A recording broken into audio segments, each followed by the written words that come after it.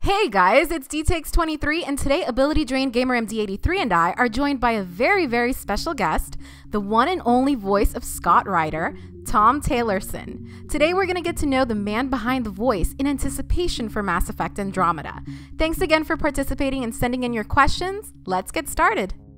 We are going to be talking to the amazing Tom Taylorson. Thank you so much for being here. Welcome. Well, thank you for having me. Not that amazing, just a person. Well, you're amazing to us, so there you go. That's sweet of you, very sweet of you to say. Very sweet of you to say. Thank you. We have like an assortment of questions. Yeah, we've got loads of them. That's fine. I'll try to be as brief as possible so we can get through as much as possible, but be warned, I do have a tendency to go on, so I will try to rein it in as best I can. No pressure. He doesn't shut up. Is it? Yeah. No, that's good. The more chat we get, the better. Well, I know that pretty much everyone had this question since you're going to be Scott Ryder. Have you ever played any of the Mass Effect games? Yes, I've played through the entire trilogy, DLC and all. Oh, but who did you romance? It's an important question. Liara. And to be very specific, because I think this question was out there somewhere, FemShep. Nice. Liara the whole way. Oh, cool. The Biotic, the Adept, synthesis ending. Who did you sacrifice, Ashley or Caden? Oh, Caden. You sacrificed Caden? Yes, it was a tactical decision. Yeah. I was the Biotic. He was deadweight. So. Oh, you monster. Did you like Ashley at all? Did you like her? Or it was just like... She's fine. I don't know. Yeah, it that's just how didn't... I felt too. And it's nothing, it's nothing about the performance or the character or anything else like that. But I was just doing something. It's like, well, I'm going to, let's play as a girl and, just do stuff different, just to do different, Yeah. And that's how it just all played out. Did you play the games before you were in Mass Effect Andromeda? Oh, yeah. Oh, wow. That's cool. Oh, yeah. I played him as a fan. So That's really cool. I got a 360. It was actually a gift from my family, from my parents. And it was pretty much like my only gift that Christmas, that Christmas. And I pretty much had it to play Mass Effect. I saw that coming, and a bunch of my friends, we were all PC gamers, and we were kind of transitioning into this because it seems pretty cool, and there was like Halo and some other stuff. But we didn't have many games at the beginning, and then that thing came out.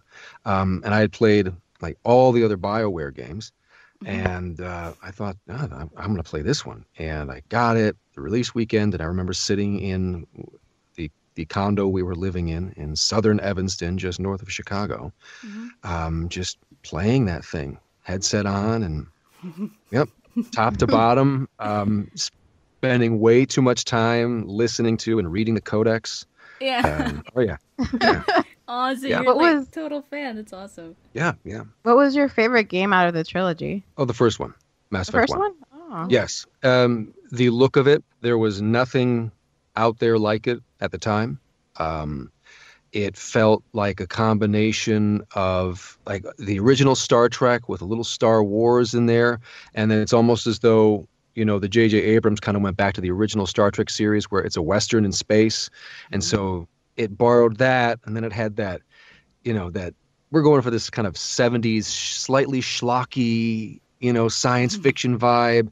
And then that soundtrack, Hewlett and Wall's soundtrack, nothing like it. It's still nothing like it since. The other games got bigger, and it needed a bigger, different sound.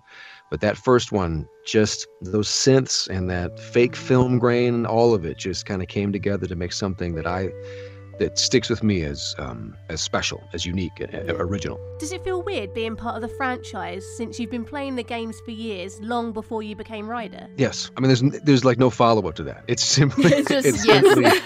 Yes. It's very unusual. And I'm sure that there are people at BioWare that I've been able to work with who want me to shut up because I have thanked them profusely. And I have said, how... not just as like a piece of work, because I enjoy work, I enjoy this job. But this particular thing is special because these are people, whether they're some of the writers or the directors and people like that, these are people whose work I've enjoyed and admired.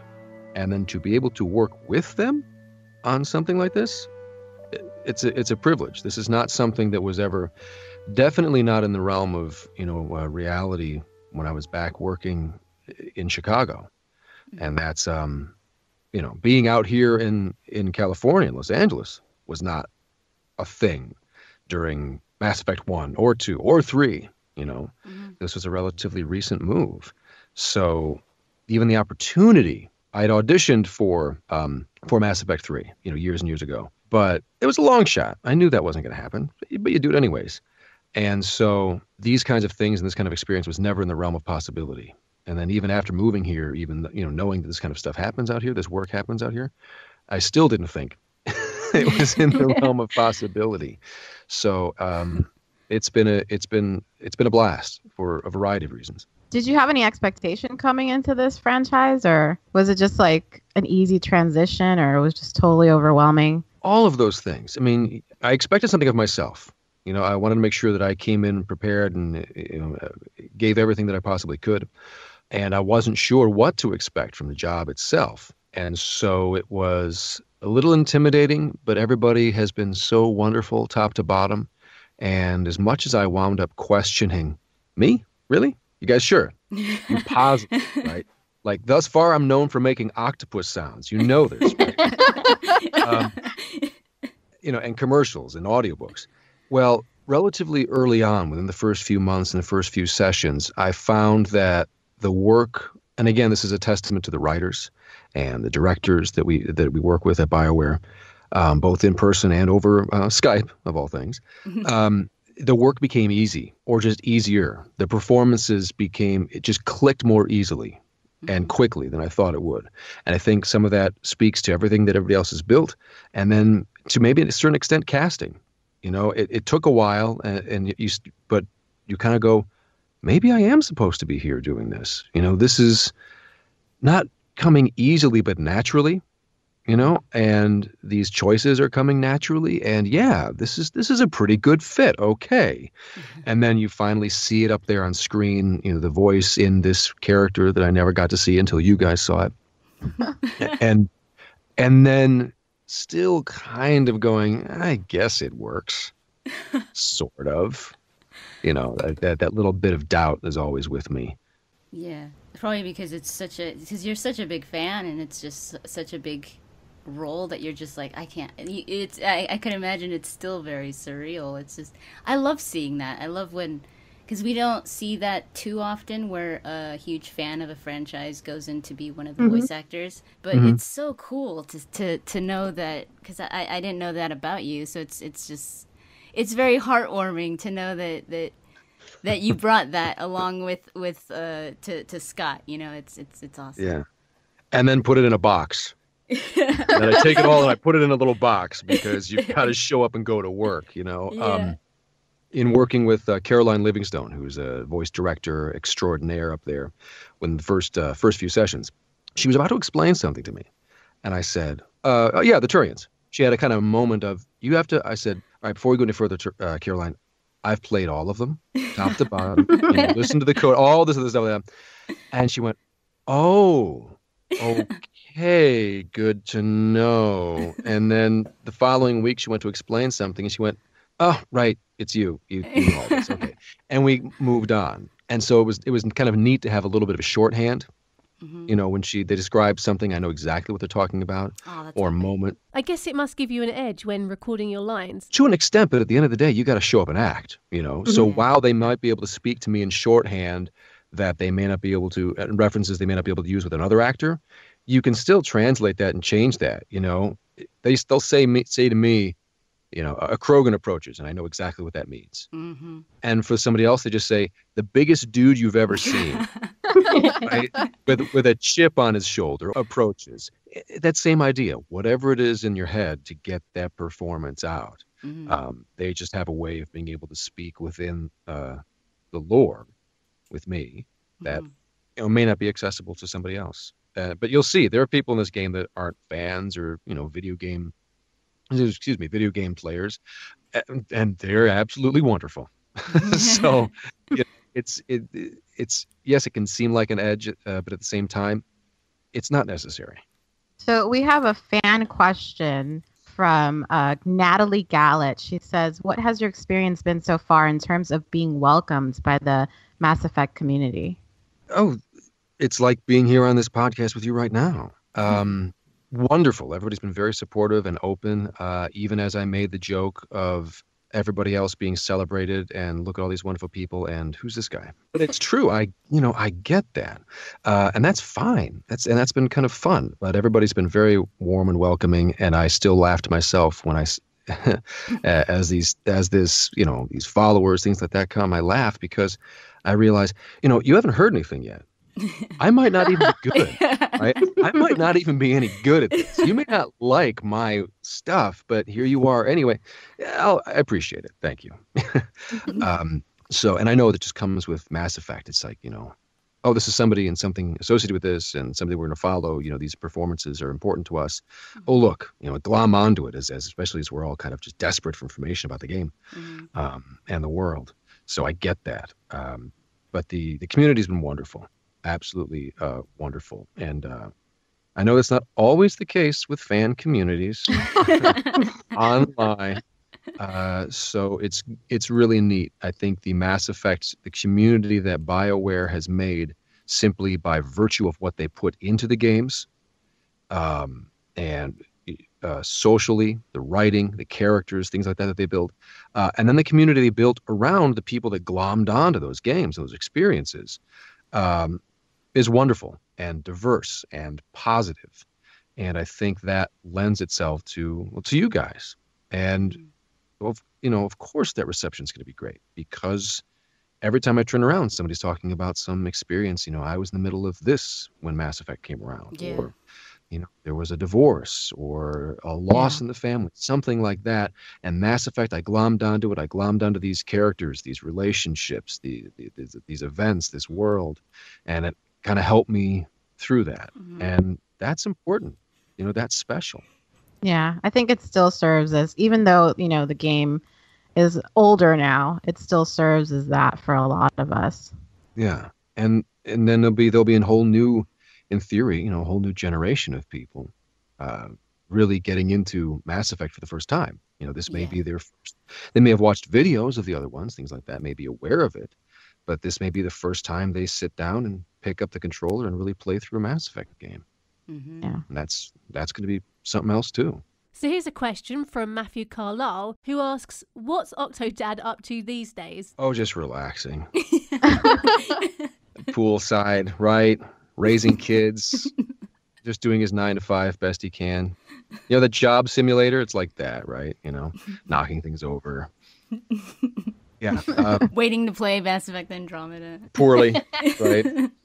I'm sure somebody will bring up Octodad again at some point, but talk about special games. That is a special one, very, very special game to me, and of course to the Young Horses, the guys who made it. Just a treat to work on the game and to work with them, and then to see what they did with that game and what it became and meant for them as a young team and a young studio. Unbelievable stuff. So a privilege to be a part of that. What was the first game you ever played? First game I ever played. I don't know. Well, I because it would be, I would have been. You were really young. Yeah. 4 or 5. Oh wow. With an Intellivision. Nice. Yeah. my dad's an engineer, and so every now and then Dad comes home with toys. That changed as he got a little bit as he got older. But so there was this Intellivision in the house, and he would buy stuff and new stuff for it, and I would play it, and then my brother would play it when it came along. But then, of course, was it 87 or something like that when we got it? We got it was for my brother's birthday, I think, the NES Advantage, or the one that came with the light gun. So you had the dual copy of the dual copy that was Super Mario and Duck Hunt. Oh yeah. Oh yeah, Duck Hunt was my first one. Yeah, So you had that, and then we had Top Gun and all the games that came with that. And then the Super Nintendo. And then, it just kept going. And then somewhere during Super Nintendo, late Nintendo, because of friends and other things, I got into PC gaming. And so I was upgrading my computer and begging for pieces and parts so I could play the next Wing Commander and things like that. And I was building my own rigs and changing things out and playing the LucasArts adventures and Sierra games and the TIE Fighter and X-Wing series and all that stuff. Yeah. Secret Weapons of the Luftwaffe. I loved LucasArts. Loved LucasArts stuff. Nice. Yeah. So it's been my entire life has been, games and video games. And while there's lots of important stuff, I became an actor for a variety of reasons. I never became, I suppose I could have, but I never became, a coder or graphic designer, things like that. It just wasn't a part of things. And so to have the opportunity to play with and contribute to an industry that is so important to me, in my own way, because even though I didn't do those other things that you typically think of as being necessary to help make a game, I still get to help. And it's amazing to be able to have that little piece, that little part, on and off for a while.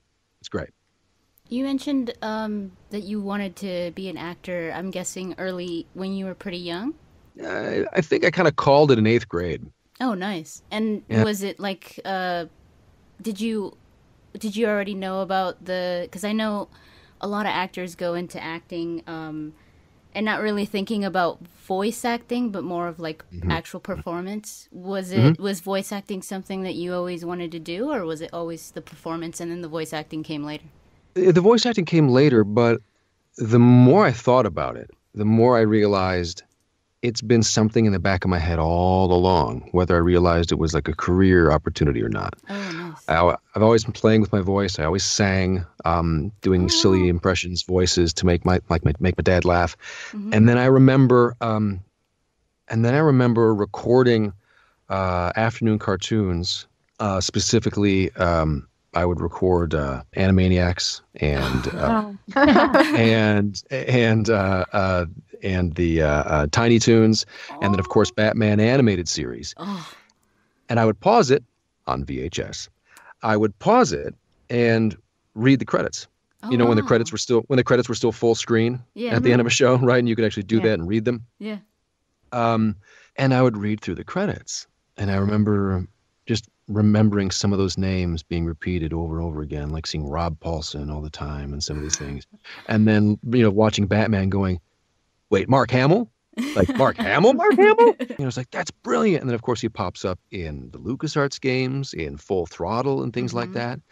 And he's brilliant. Yeah. He's brilliant. So I started following these names, Maurice LaMarche, Rob Paulson, Kath Soucie, and just Debbie Derryberry, and just these different names, so following them percolating up in the back of my head as I'm going and studying Chekhov and Meisner technique and Shakespeare, things like that. So it was in the back of my head. That was, a long time. That was a while ago. But then when opportunities popped up and I started doing this voiceover thing and it became my full-time job, I had that realization of, oh, I'm supposed to be doing this. This is what it was. But I think, you guys being a little younger, you're here talking to me. That speaks to what voice acting has become within, I think, just the last 10 years. Yeah. People are much more aware of it as a vocation and those performers and those performances. And part of it is because of the internet, internet movie database and things like that. You can look up these things about these people. And then with Twitter and whatnot, you can reach out and touch them, and be in touch with them. So it's much more front and center as something that is a way for a performer to expand their skill set. Another way to work as a performer and make a couple bucks. Making it your full-time thing, that's a big leap. That's a big thing. But in Chicago, it's part of what you did and what you do, because you just got to do everything you can. There's only so many opportunities in Chicago to work as an actor. So you do every single one of them in order to make ends meet, or not, as the case may be. Did you have a backup plan just in case? No. No. No. Nope. Theater arts BFA, no minor. This was it. Yeah, I mean, I could have studied other things. I got good grades. I did the good student thing. But it was just what I wanted to do. That was it. And I just enjoyed it. It was one of the few things. And as I've learned more about myself and about my psyche, I realized it was one of the things that kind of quieted my mind, because there was so much going on at any given moment that it gave me a singular focus. And those times and those moments where I'm working it's satisfying and fulfilling in a way that other work hasn't been. And so that's very satisfying. And I think the wonderful thing about voiceover for me is that my mother is a language arts teacher. My father's an engineer. So voiceover is kind of a combination of that. It's reading out loud, right? It's this performing art, it's this acting combined with science, playing with the microphone, getting things to time, matching. There's both things happening at all times with this. That's and cool. That is, yeah. And I realized, that also plays into it, because I may think of things, it's performer kind of loosey-goosey, but I also approach things very scientifically too. Mm-hmm. That's good. That's really inspiring. Not a lot of people have that, gusto to, just go out there and do what they want to do. I have help. I have very forgiving parents, very helpful parents, and some of that help, goes on, beyond college, whether it's, personally, financially, things like that. My family has always been there and very, very supportive. And I cannot thank them enough for that. That was a huge component of it, because there were plenty of tough times, and even after I was working and there's tough times while you're doing it. It may seem like, you're working. It's like, right, but now I'm married and now there's a house. Now there are kids, and dogs and things. And so those tough times continue. And you got to find different ways of keeping going. I guess in my experience, voiceover work can be very sporadic. Sometimes there's nothing at all, and other times there's an influx. Yes. Actually, that leads on really nicely to another question we have here. It's something you did answer on Twitter, but not everybody follows us on there. So, do you have any advice for anyone that wants to get into voice acting? Go to FridaWolf.com. Go to her blog section. And she had a great missive, because she had gotten the question often enough.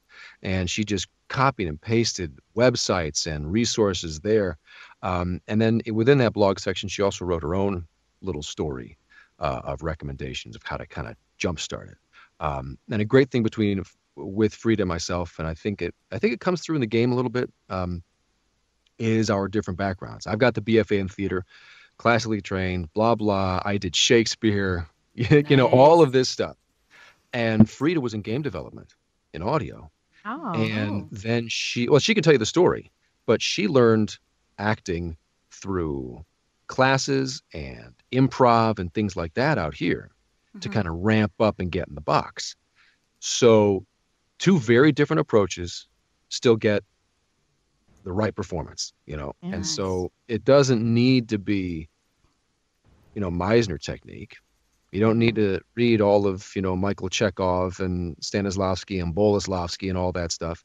There are classes offered at Second City and Upright Citizens Brigade and Improv Olympic and comedy sports, things like that. It's about relating to an audience. It's about connecting to an audience. And it doesn't matter if they're right in front of you or on the other side of a camera lens or on the other side of a speaker.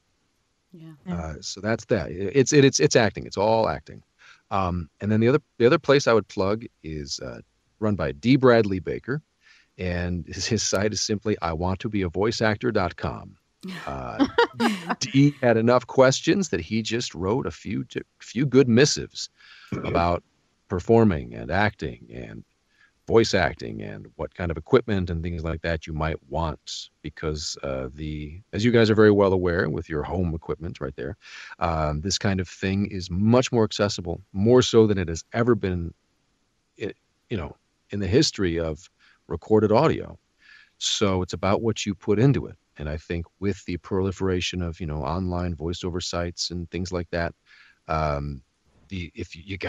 to to compete, you got to be really good. And I think that competition, that competitive edge, I should say, comes from acting and the ability to perform and connect with an audience.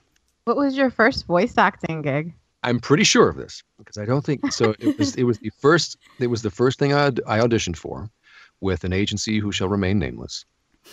They don't exist anymore. It was bad. It was rough. But it was a video game called Dao Fang: The Fist of Lotus. And it was for the original, the original Xbox. Oh, nice. And it was directed and whatnot by John Tobias, who is half of John Tobias and Ed Boon, the creators of Mortal Kombat. Oh, wow. Oh. Yeah, so I came in to do 2 parts for that, and they liked me enough, and it went smoothly enough that they called me back to do like 3 or 4 more parts for the game. Cool. Yeah, and it was great, just a great jumping off point. And that was my first audition. Again, right? Hey, you should probably do this, kid. Hey, you should probably do this, kid. No, I'm going to do this other thing and whatnot, And after that, it would be, a few more years before I got a proper demo and upgraded agents and things like that. Yeah. So the first thing I did was a video game of all things. Nice. So, That's awesome. Oh, yeah. Great. And it was great fun. It's great fun to work on. There's videos of the roles I played and things like that's out there somewhere. And then a friend of mine at the time was also in the game. She was doing like the announcer and another character in it. It was really awesome. And to have something like that in Chicago, I was like, wow, this is a major game in Chicago. Isn't this stuff done elsewhere? No, John insisted doing it there, and he was wonderful to work with. And then I was fortunate enough years later to work on Mortal Kombat Armageddon with Ed Boon. So Nice. yeah, crazy stuff. It's very, very cool. Very, very cool as somebody who grew up on Mortal Kombat. Very cool. What did you do on Mortal Kombat? Mortal Kombat, this was Mortal Kombat Armageddon, so it had the story mode. Mm-hmm, I remember. Dagon. Oh my god, that was you! Yeah. And I was 20, whatever, playing the older brother, right? Playing the older brother to an actor who was probably like 5 or 6 years older than I was. And that was a treat to work on. I can imagine. Yeah, because it was one day, one session. We cranked out everything with Dagon, and then you get to the fighting sounds, and there's nothing like it. There's nothing like it. They brought in a separate gentleman, I forget his name, and I wish I remembered it, to do the fighting sounds with you, and he just pulled you through it just by force of will. We're gonna do this. Okay, we're gonna do this, and we're gonna do this. Yeah, great. Give me 3 of these. Oh, boom, boom. He's okay. I'm gonna play the fatality here. Okay. Yeah. So you get hit up in the air and you fall for 10 seconds, then you land on the spikes. Now we got the sound of you getting hit. We got the sound of you hitting the spikes. I just need you to give me a 10-second long banger scream as you fall. Go. And you scream. And you scream for 10 seconds. And then he says, all right, yeah, that was awesome. One more. And you scream for 10 seconds. I bet that's exhausting after exerting yourself like that. It was, but I think, and it happens, and it still happens today. It's an hour after the session when I realize how tired I am. And nowadays that I'm older, maybe a half hour. But it was just energizing and awesome and full body and full mind, kind of full contact. And so some of that, if it's a longer day, you got to pace yourself a little more. But some of that stuff was, reminded me of the theater days where the curtain comes down at 10:30, 11 o'clock, and you're still up till 12:30, because just that experience, that adrenaline and just feeling is wonderful. And, maybe if I'd stuck it out and done more theater for longer, and some of the veterans would say, no, it tapers off. Your body gets used to it, and you get used to it, and becomes more job-like. I never quite hit that in my 10 years in the Chicago theater scene. You have an extensive workload. I mean, you've worked with TV and film, radio, audiobooks, gaming. Which one do you prefer? Or is it all the same thing, basically? No, it's not all the same thing. Audiobooks are like the marathon of voiceover. And video games have that too. I'm biased because Andromeda has been so special, and I've recorded a couple other things in the past few months that are also very special that I cannot discuss, of course. But I think, and maybe it's just my background, and I haven't had much work animation yet. But is that a hint? Was that a hint? Yeah. no, it's not a hint. It is a that's not a hint. That's a promise is what that is. Nice. But I really love the video game stuff. I just do. The people that I've had the opportunity to work with, and the projects and the variety, because you go in and yes, there's dialogue, and suddenly you're talking to somebody, then you're making a purchase, and then you're killing them, and then you're dodging, and then you're dying, and then you're screaming and bleeding, and then now it's okay. Now I need cold breathing. Okay, now I need hot breathing, and now then sexy time. Yeah, and then I need sexy time breathing, and then I need poison breathing. This is a thing. I need like 30 seconds of you breathing as though you're poisoned, and you just look on the other side of the glass and go, "What?" Yeah, I totally know how to do that. Yeah. So and I think that again speaks to my own kind of internal distractions and keeping my head in the game. So yeah, I think video games are my favorite. No insult to any of the other stuff. I spent a long time doing mostly commercials and things like that, but video games are just too darn fun. That actually leads nicely onto a question from Sleeping X BRB, who asks, how awkward was it to record the sexy time romance scenes? You know what? Not that awkward. Like the scenes are well written and they play out very well. And it says right there, the parenthetical flirts. It's like, okay, you do that. And you just go. And then you do different versions of it. And then you go through and you have your moment and there's kissing and you record the kissing separately. And then you go back and you turn that person down. Oh, yeah. Oh, BioWare. Yeah. You do all of these different options. You shut them down. Or you get so far and somebody will say, oh, I don't swing that way. And you go, oh, you know what I mean? And so you get all of those options, and that's kind of fun too, because you think, oh, what a sweet scene, whatever, and then you go, okay, back. And then you record the sound of the heart breaking. And it speaks to, I think it speaks to the writing and the quality thereof, what they write as well as the characters they write, that when you're in that situation, you read, okay, now you're going to break their heart or shut them down or whatever it is. Like I, as the actor, go, oh. Or I'm awful. I'm an awful person. Oh my goodness. So that's not too awkward. It is the okay. Here's the scene. We've got it animated, and I need to make kissing noises and heavy breathing, things like that. That can be awkward, but it's part of the thing. Somebody asked something like that, and I said, okay, imagine being on a film set. And sometimes they'll shut it down, right? They keep only for certain sequences, they'll keep only a handful of people that are necessary to be there in that space. So but it's not too weird. Right. But you show up and you go to work and you compartmentalize or whatever else it is, and that's a lot of this. It winds up being, as much as you try to kind of get into it and convey all of the thoughts and feelings and emotions of the situation, it winds up being very technical. You're matching to time and how things go and how much do they need, and they'll be able to edit this out. So that kind of gets in the way of it being too much one way and too awkward the other. So there's a question, I guess goes with the sexy time as well, from Headless Krogan. Are you ready for the deluge of writer erotic fan art that will inevitably be made? That's fine. You're like, totally.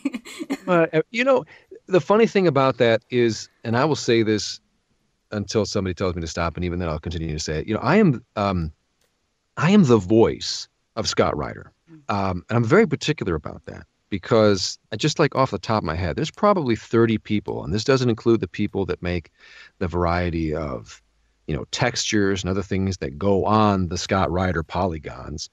But 30 people that make the Scott Ryder performance, between teams of writers, 4 different directors, animators, modelers, 2 to 3 different performance capture actors whose work I borrow from and then dub over, things like that. So like 20 to 30 people make that performance happen.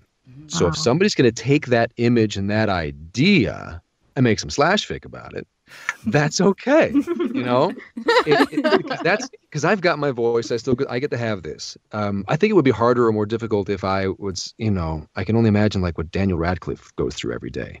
You're Daniel Radcliffe, but if we put you in this outfit and take a picture of you, that image of you is no longer you, and you don't get to have that image of yourself anymore. That is now this character. Oh yeah. You know? And I can imagine that the Star Wars cast, you know, having that. Oh no! That's not you. That's not you, Mr. Boyega. That is now Finn. Yeah. And so there's a little bit of that with this, but because of that, in a sense, disconnect between that image and idea and what I get to bring, the more limited creative element that I bring to it, it's not as awkward. Yeah. And so I get to have a little corner. It's just the voice. It's just the voice. You know, you've mentioned Star Wars a few times, so we've got to ask, or at least Jamal Jackson asks as well. But I think this is a really good question. If you could choose between biotics or the Force, which would you choose? Ooh, I gotta go with the Force. I'm a fan of Eastern philosophy and Buddhism, things like that, and that little piece of that always kind of appealed to me. Yeah. So yep, gotta go with the Force. I love science, but I gotta go with the Force. Yep. A lot of people had this question about you and Frida since you Yes. worked together on Octodad.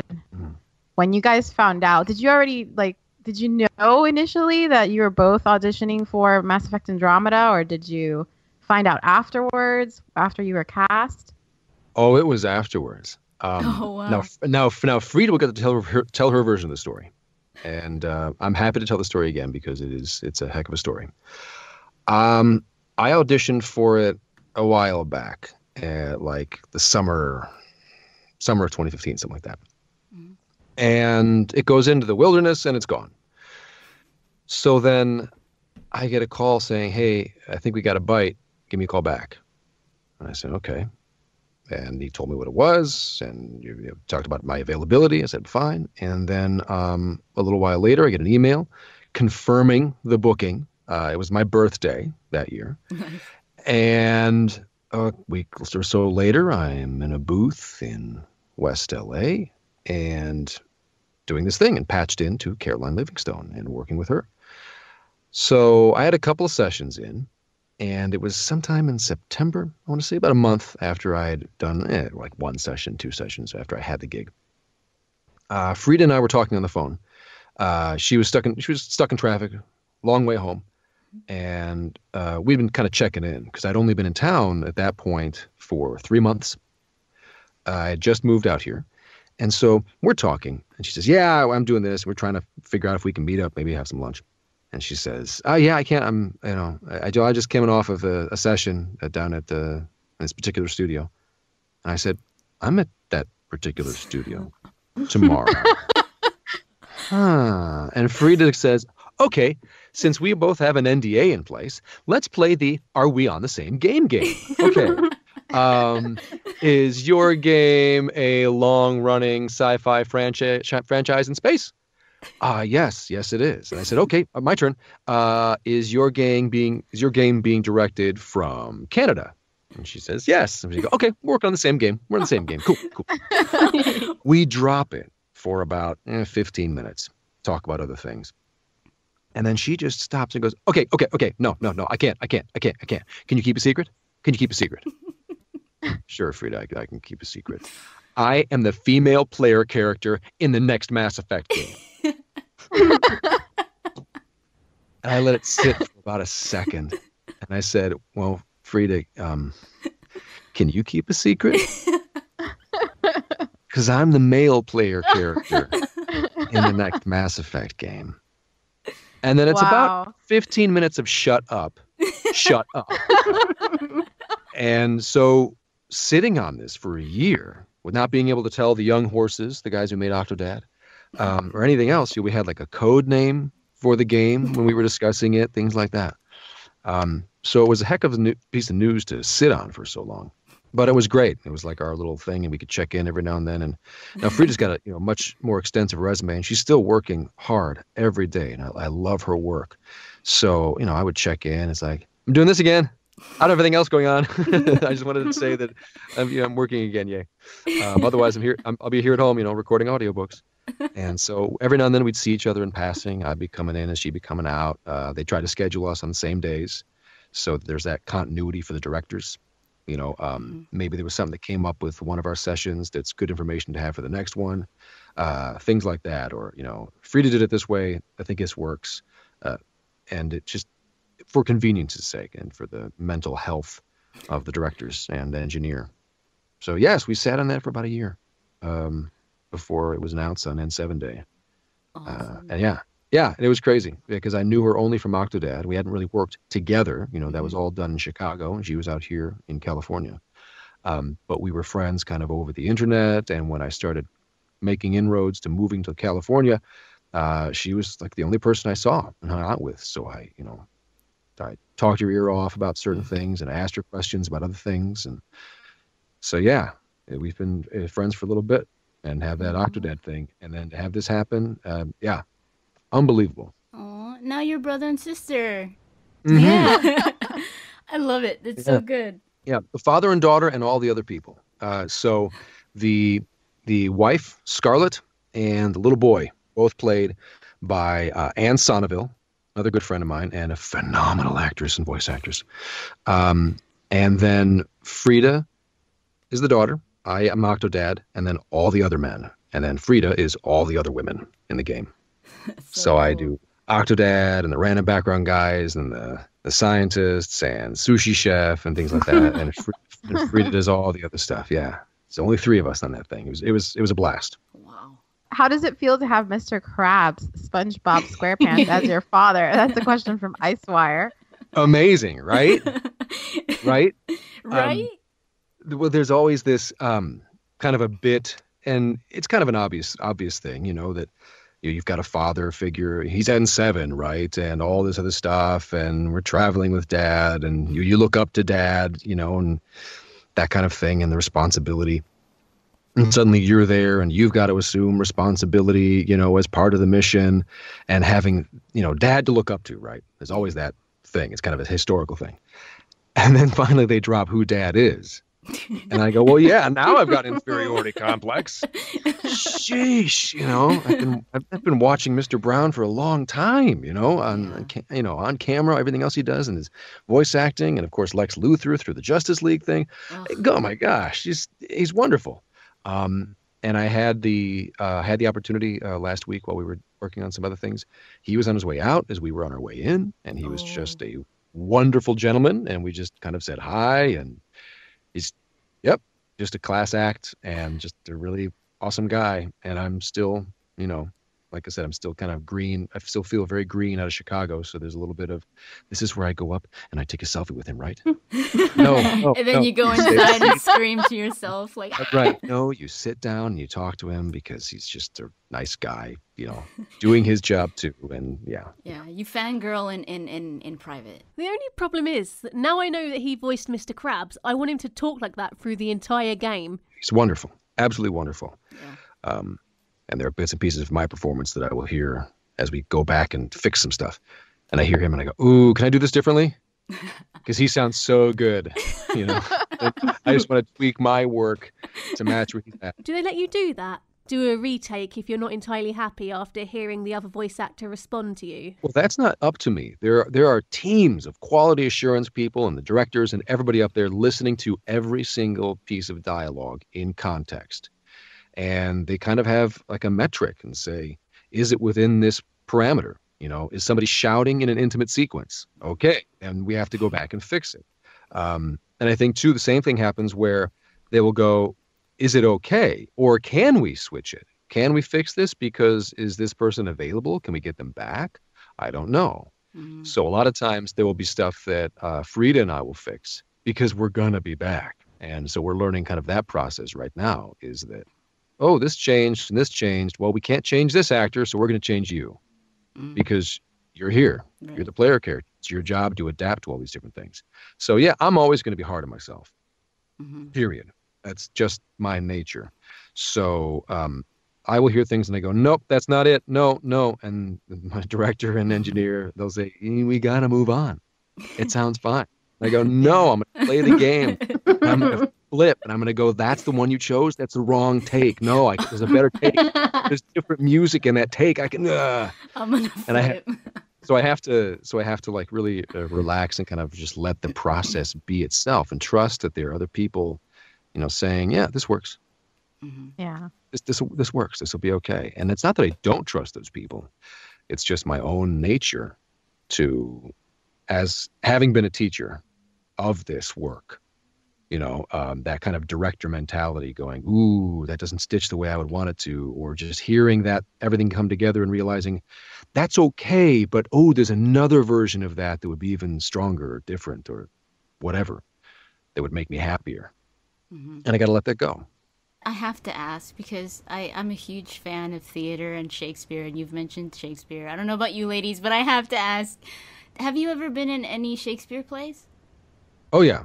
Oh, my God. Which ones? Like small parts in big shows and big parts in small shows, back and forth. So I've done, okay. Of course, like Midsummer Night's Dream, Romeo and Juliet, Caesar, Macbeth, Taming of the Shrew, Two Noble Kinsmen, and of course I've read and studied like all of them. I'm trying to think of anything I missed. I spent, as an understudy and then an internal understudy and all sorts of stuff, I spent years working in and out and around Chicago Shakespeare. Oh, that's cool. So I learned a lot and gleaned a lot from them. And then I'm going to plug the heck out of a couple friends of mine, Jan and David Blixt, who now run the Michigan Shakespeare Festival and company up there. But they, years ago, it started in Chicago, a crew of patches, and they still run it as part of Michigan Shakespeare. And it was a small team of, I forget how many actors. We memorized big and small roles of full 2-hour length Shakespeare productions in rep. So we all had various sized roles and fights and things like that in our head for 5 different Shakespeare shows ready to go at any given moment. Oh my God. And so and then they shopped it out to student groups and they said, you give us 2 hours, we'll give you a full Shakespeare show. And they were just broken down, like very, very little anything. We were trying to kind of recreate what it might have been like using this small company. And some of the best Shakespeare work, and Jan and David as directors and showrunners for those things were phenomenal. The people that I worked with were excellent, and it was just an absolute theater and Shakespeare boot camp. Oh, that's so cool. No time to grouse and really pour over things. You just had to know the script. You had to know how to scan it and get it up on its feet ASAP. Wow. Because while you were Tranio in Taming of the Shrew, you were also Mercutio in this. And oh, by the way, you're also performing in Macbeth, and everybody in Macbeth has to learn how to fight because there are 3 to 4 fight sequences. So the men and women were fight. Yeah. And so you had like three fights in your head. Some of us had had to fight both sides of the fight in your head at any given time. And it was a treat. It was an absolute blast. And those people, I will never forget those people and those experiences, and when it went absolutely right and when it went absolutely wrong. So that was definitely a Shakespeare boot camp. And it was a heck of an experience. And Jan and David are wonderful. And David's an author as well. And just, I can't thank them enough for having me along for the ride for the relatively brief amount of time that I was there with them. Did you have any mentors or anyone that you looked up to in the industry? Mentors, it was mostly, instructors from university. I went to Illinois Wesleyan University in Bloomington, Illinois.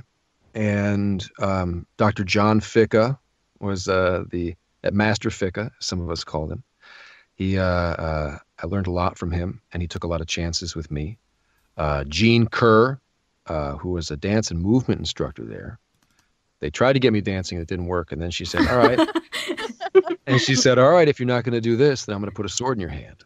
And so she taught me awesome. movement and combat. Yep. And I was a teacher's aide and a demo dummy for combat classes. And she got me into that. And that, which then transitions later on into working on, transitions into working in Shakespeare a bunch. So those people were very, very important. But, you know, people that I look up to, the kind of usual icons in the industry and people like that, voice actor-wise, I suppose, since we're talking about that primarily. A lot of names people that I look up to, people whose work I love. One of the names I love, and it's not really a surprise in some ways, just because of how he's known in the industry, things like that. But Bob Bergen.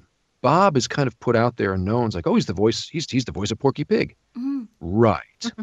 But look at most any like animated movie in the past however many years, and that also with or extra voices or whatever, Bob's in there, and that means something. There's trust, there's a lot of things, and you'll see a lot of other names in there like Tara Strong and a bunch of others that we need to fill in some stuff. Who can give me 3 to 5 varied performances and fit in and do this stuff? Up Bob, up Tara. Nice. You know, and that's what makes a career. You know, if you come in and you have just the right voice, you sound special or something like that, great. You've got that job or that something or other.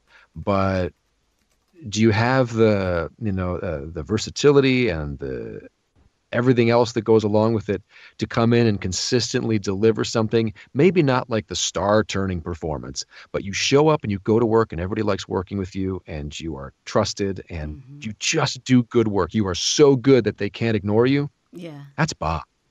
That's Bob on a daily basis, you know? Wow. And so as much as I plug some people's work to my students, you know, like Matt Mercer and people like that, Travis Willingham. I mean, these are people who are my age, you know.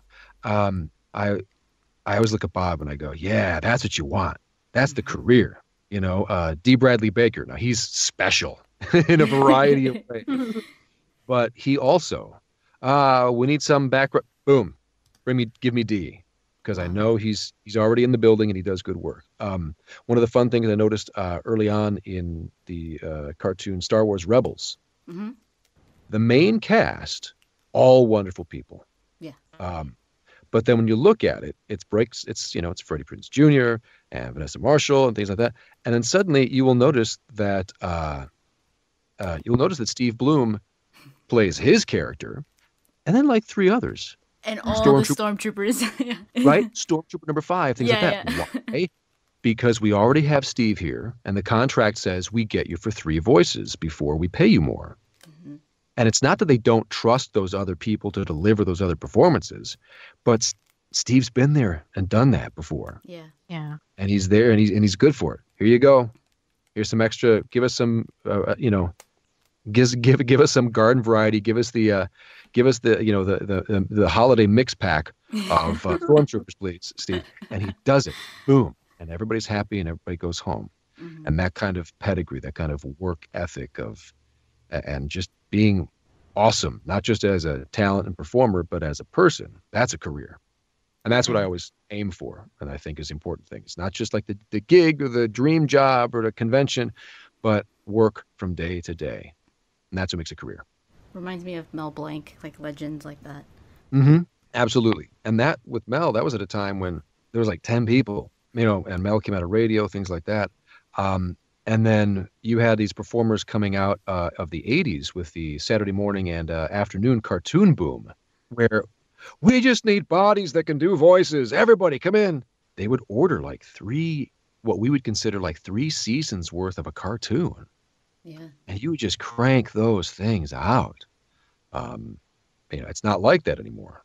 Now they go, we'll give you 6 episodes. Well, that's going okay. Here, give me another 6. Ooh, the numbers aren't great, you know. Wonderful show, Doc McStuffins. They just fought to get that a 6th season. They had to turn to the community who love watching the show, and it's a wonderful little show. Because it was on the bubble. It might have gotten canceled, you know. And they got it. They got their 6th season, yay. But that's how it is. Whereas back in the 80s, when everything was a toy and a T-shirt. They would order just a ridiculous number of episodes right off the bat because they had time to fill. They realized they had these time slots in the afternoons and Saturday mornings, and we need content for those time slots. And then they were able to sell advertising with it. And if you had a content that was an advertising for the advertisement that you would show between episodes, perfect. A special time. And there's a lot of people that had kind of voiceover boot camp that are still with us today that killed it in the 80s, that they were part of that. And they learned really, really well. And they're still, icons within the industry. And still working. Let's shorten this one up. What's your favorite game? That's not fair. Top three. It's still not fair. No, not fair. But for a variety of reasons that I don't necessarily get to go into. And some of them are not like the best games ever, but they came at particular times that made them important. And one is cheating because it's a series. The Wing Commander games. So the Wing Commander series. Mm-hmm. Full Throttle by Tim Schafer. And am I about to go back? I think I have to go back to the Tim Schafer well and say Grim Fandango. Oh, that's a good one. Yeah. Again, variety of reasons, when those games came about, things like that. Especially the Wing Commander games, they were just important because of their time. And they're all available. They're available at GOG.com. Okay, so these are quick. Like, you have to just answer it right away. Don't even think about it. Just go. Yep. Okay, favorite movie? Raiders of the Lost Ark. Favorite actor? Ooh, hard one, huh? Again, not fair. Living Dead, something like that. It's cheap because I've been watching him for a very long time, and he was part of my inspiration for stuff and junk and Harrison Ford. We're gonna be besties at the end of this. I am more into, for a variety of reasons, other people, but like the person that I watched as a kid and kind of went, I wouldn't mind doing that someday, and somebody whose work ethic and other things that I really loved and admired. He's from the Midwest. Harrison Ford. Nice. Okay, favorite companion in Mass Effect? The team I rolled with for like all three games, Rex and Garrus. Oh, yeah. Favorite book? I don't know if I have one, which is a shame.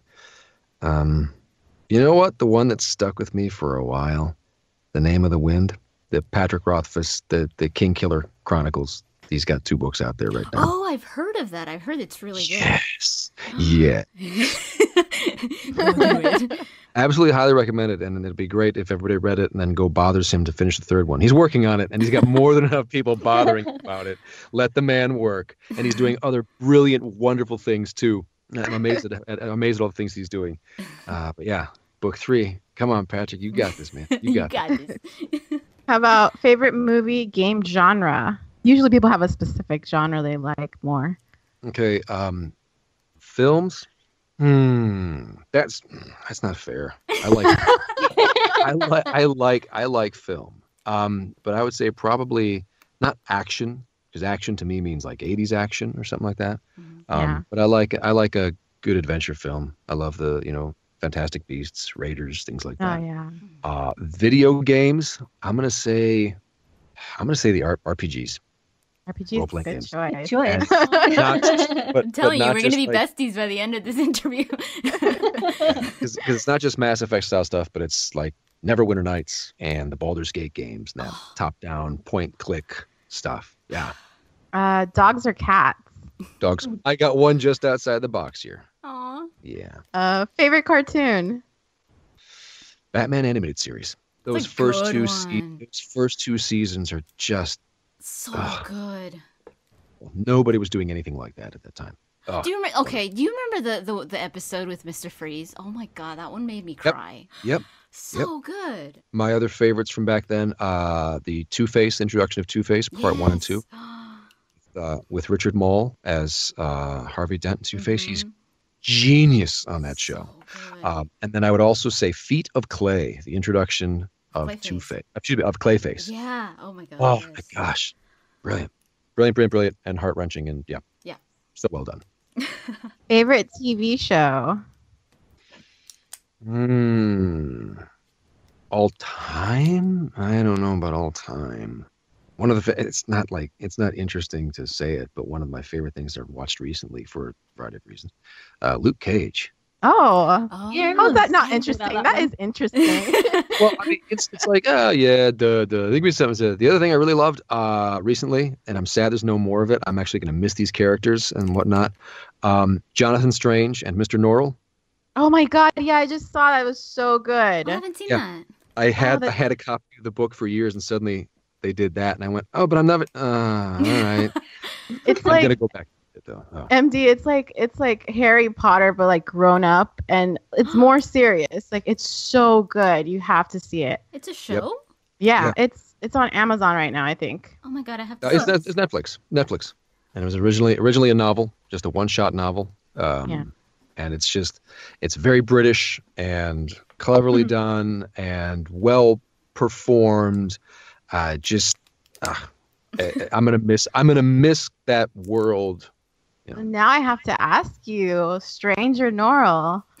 You know I have to ask you that question. I'm Team Strange. Yeah, that's strange. Yeah. Strange. Yep. Oh, there's teams? No, I have to watch this now. Okay, favorite band? I love music, so that's not. That's It's not fair. Okay, right now, like what I'm listening, because now before they got big, the Black Keys, Oh yeah, that's good. Fits and the Tantrums. I also adore Two Door Cinema Club.